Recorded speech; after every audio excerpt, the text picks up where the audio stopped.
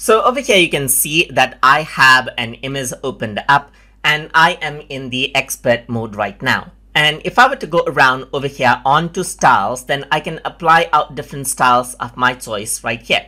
So you can see that this is what you have. There's different type of styles right here. So you can select each and every one of these out and you can see that the style is applied right here. If I were to go around and select this, you can see the style on the edges, as you can see just like this. So there's this type of style right here, this type of style, this type of style, which works around in the edges to give a bit of a 3D look, as you can see. So you can see that these are the bevel styles, but there are different styles right here, like complex styles, as you can see. So you can apply pattern all over it over here, or you can go around and use drop shadows over here just like this as well. But these styles actually work on separate layers, which does not actually cover up the whole area. So let me just go around and undo these out right here, undo applying of styles so that I get the default image. And now what I'm going to do is I'm going to go around and take, let's say for example, a shape right here. A heart shape is here.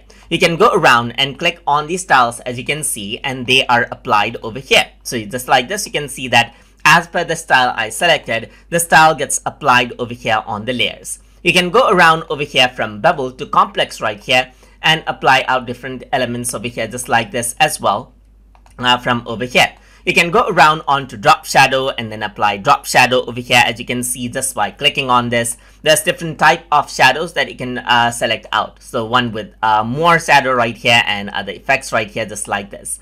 You can go around onto glass buttons and add in more like a glass effect over here as well. So let me just go around and create out another shape, and you can see that same effect gets applied to those as well, just like that.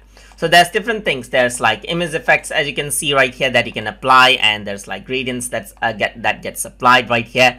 There's like inner shadows that you can add in as well to add in inner depth right here. There's like outer glows that you can add over here as well to add in different type of glows over here around the object, as you can see just like this, just by clicking on them. And you can go around onto patterns over here as well. You can go around and click on different types of patterns right here. You can go around over here onto, let's say, photographic effects right here and choose from one of these effects as well. You can go around onto strokes, add in different type of strokes over here just like this as well. And then that is what you have. On the bottom, you can see that all of the effects are selectable from over here as well, from the custom area, as you can see. So there's strokes that you can add in, there's visibility level that you can work around with over here as well. As you can see, there's like a wall chrome effect that you can add in over here. There's like wow neon effect that you can add over here as well. And you can see that they give a distinct look to our object right here as we choose different elements right here. You can go around, give it more like a plastic look, as you can see right here. And you can even show all of the effects all at once right here and apply the ones that you want to apply onto the particular layer right here. So all of these effects, to apply them, you have to select out the particular layer that you want to apply the effect to. And then you can start applying the styles, as you can see just like this. And that is how you can apply styles inside of Adobe Photoshop Elements. So I hope you guys learned something as always.